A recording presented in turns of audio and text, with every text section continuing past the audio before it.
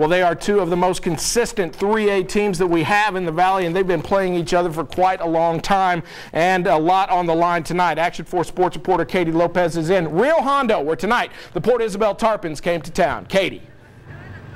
Clay, as you can see behind me, the stadium here in Rio Hondo is pretty deserted. Now, that wasn't the case a few hours ago as people gathered here in Rio Hondo to watch the Bobcats face off against the Port Isabel Tarpons. Now, both were looking to get their hands on that district title. Of course, as you know, only one can do that. Let's go ahead and go to those highlights.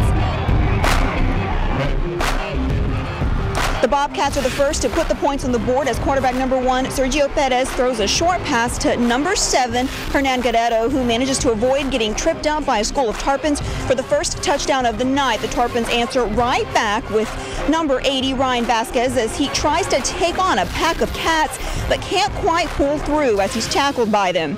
But later, quarterback pass to number 3, Michael Curry, proves successful.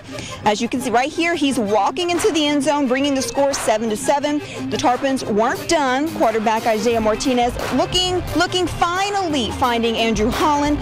Tarpons scoring in the half, sending the score 14-7. Now this was going into halftime, but they weren't done yet. They're celebrating here. Now going right here, you can see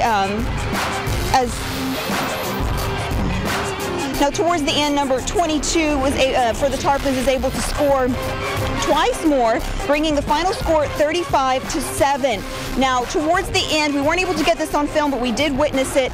They did have a fight on the field. This caused the referees to call the game with about 2 minutes left on the clock. Now, we did speak to the Tarpons head coach. We will have that full interview on Sunday Sports Extra. He says that this fight, he believes, started from Facebook, and he told his guys that they're better than this, and he doesn't want to see this ever happen again. Live in Rio Hondo, Katie Lopez, Action 4 Sports. Clay? All right.